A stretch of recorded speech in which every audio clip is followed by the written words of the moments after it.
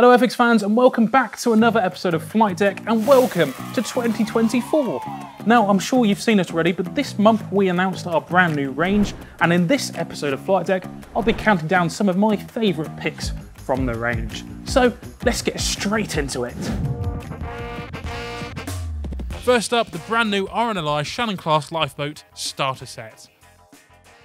The amazing volunteers of Britain's RNLI service have a very serious job: saving lives at sea. They use a super advanced boat called the Shannon-class lifeboat for this important task. This high-tech vessel is not just powerful but also versatile. It can be launched and brought back to the shore using a mobile slipway.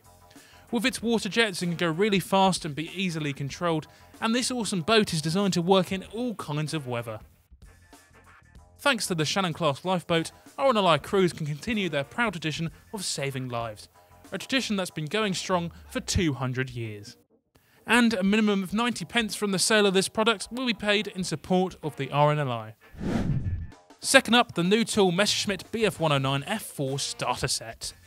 With the arrival of the sleek Bf109F in Luftwaffe squadrons along the English Channel coast in 1941, German pilots enjoyed a marked superiority over the RAF Spitfire 5Bs. Of all the 109 variants produced, the F marked the peak of development and was considered the best of the breed. Another favourite of mine is the Boeing Chinook HC-1.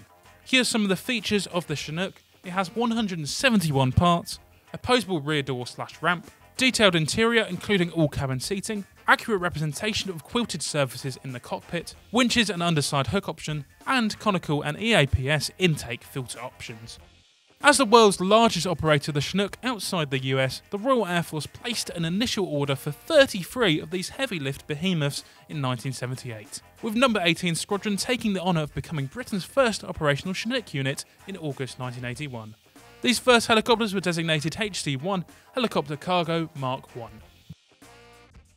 They'd hardly settled into service when events on the other side of the world required their first overseas deployment. Following the Argentinian invasion of the Falkland Islands in April 1982, 5 of the RAF's new Chinooks were wrapped in dry-clad PVC protective covers and loaded on the deck of the container ship Atlantic Conveyor. Tragically, all but one of these helicopters would be lost following a missile strike on the vessel, with the surviving Chinook going on to earn legendary status within the RAF. Having already been in the Royal Air Force service for over 42 years, the latest variants of the mighty Chinook seem certain to be in service for many years to come. And the final kit to look at this month is the brand new mould Bristol Bulldog Mark II. The Bulldog features 120 parts. There's 3 schemes including a Royal Australian Air Force option, subtly rendered fabric skin effect, a multi-part cockpit which includes fuselage framework, ammo bins and machine gun breeches. This design is based on exclusive access to over 1,000 original Bristol drawings. Details include camera gun, wing-mounted generators, bomb rack and landing flare. The Bristol Bulldog was one of the most important British aircraft of the interwar period, when powerful biplane fighters unquestionably ruled the skies. Initially developed as a private venture by the Bristol Aeroplane Company, the Bulldog was the brainchild of accomplished aircraft designer Frank Barnwell, the man behind the successful Bristol F-2B fighter of the Great War. It was a light, all-metal and fabric-covered fighter powered by a 440 horsepower Bristol Jupiter engine. Although it was the most capable fighter of the day, the Bulldog was more closely associated with challenging formation flying and spectacular aerobatics at air shows. What the Bulldog did do was help to advance Britain's aviation industry towards the production of the sleek monoplane fighters which would contest the Second World War. Well, that was only a few of my favourites from this year's range. What were your favourites? Let me know in the comments down below. And while you're down there, why not comment what you'd like to see from Flight Deck this year?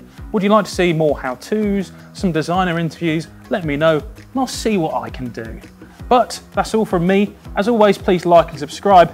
Nathan, over and out.